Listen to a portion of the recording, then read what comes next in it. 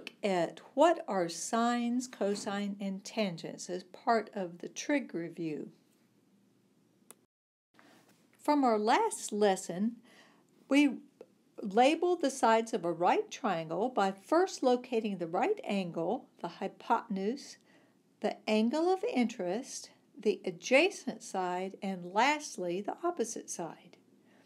In this lesson, we'll review how sines, cosines, and tangents are related to each side and to the angle of interest in a right triangle. In other words, we're going to learn how to sin, tan, and cos.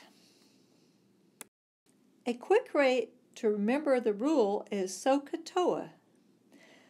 A lot of students get easily confused with the words, but it's easy. Sines, cosines, and tangents, while they're difficult words to say and they're not common in our vocabulary, unless you're a math or science person, they're nothing more than expressing the ratio of the length of two sides with regards to the angle of interest. The use of sines, cosines, and tangents comes from a long time ago when it was easier to measure lengths of triangle sides than it was to measure the angles of those triangles. The relationship that we do know for the lengths of the triangles is one of them that's important is the Pythagorean theorem, where a squared plus b squared equals c squared. In this case, where we're using the adjacent and opposite for a squared and b squared, that means the adjacent squared plus the opposite squared equals the hypotenuse squared. To relate the opposite side to the hypotenuse for the ratio, O divided by h, it's called the sine of the angle theta. Theta, remember, is our angle of interest. So sine of theta is opposite divided by hypotenuse. The abbreviation for sine looks like sin, but it said sine. So that's where the SO and SOHCAHTOA comes from. Likewise, the word cosine of the angle theta is just the ratio of the adjacent side divided by the hypotenuse. We would write this as cosine of the angle of interest theta equals A divided by H. COS, which looks like cos, is pronounced cosine. So cosine of theta equals adjacent divided by hypotenuse. Finally, the word tangent of the angle theta is the ratio of opposite divided by adjacent.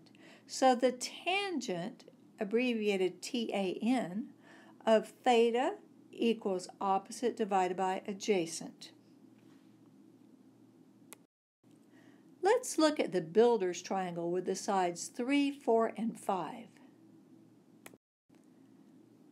In this case, the sine of theta, which is opposite divided by hypotenuse, is 4 divided by 5, which is the hypotenuse.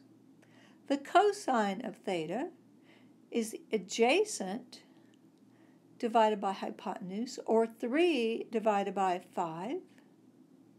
And finally, the tangent of theta is the opposite divided by the adjacent, or 4 divided by 3.